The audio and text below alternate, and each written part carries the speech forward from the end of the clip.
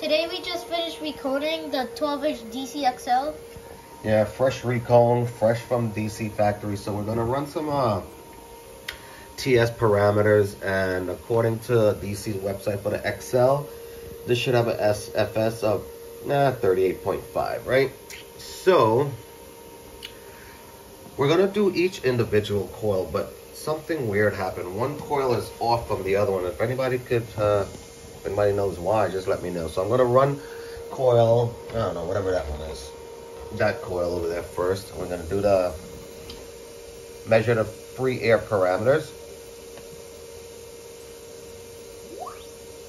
And let's see what the results are. I don't know if you can see that, but the impedance is 5.552. I mean the RE, which is the DC impedance. I mean the DC resistance, not impedance. And the FS is 48.9. That's quite a bit off from the factory specs. All right, so let's do the other coil. All right, other coil is hooked up. Now let's see this one. This one happens to be 2.106 DCR, and the FS is 48.2.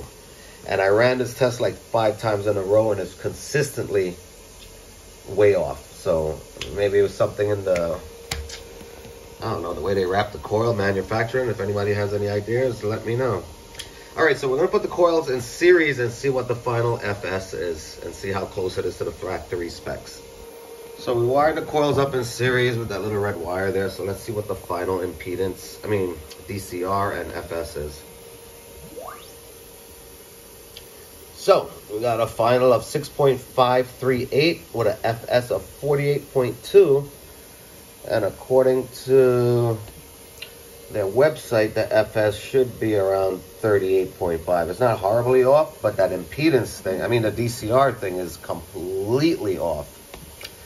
We're gonna hook it up to that Taramp 3K base up there and play it a little while and see if the impedance drops. So remember, the final impedance, fresh recone, I mean the final FS is 48.42 hertz. So let's see if that drops any with a little bit of breaking in.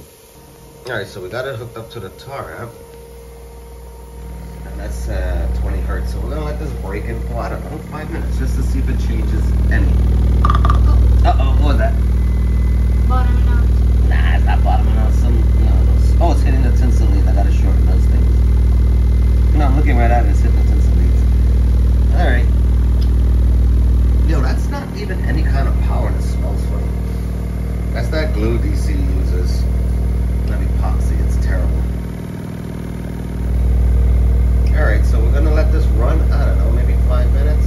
Voltage holding at what, 14? But it was at 14.6, so it's sucking power. Well, it's definitely doing something. Is the spider moving a good bit? Yeah, let that baby break in a minute. All right, so the final impedance fresh recone was, what was it?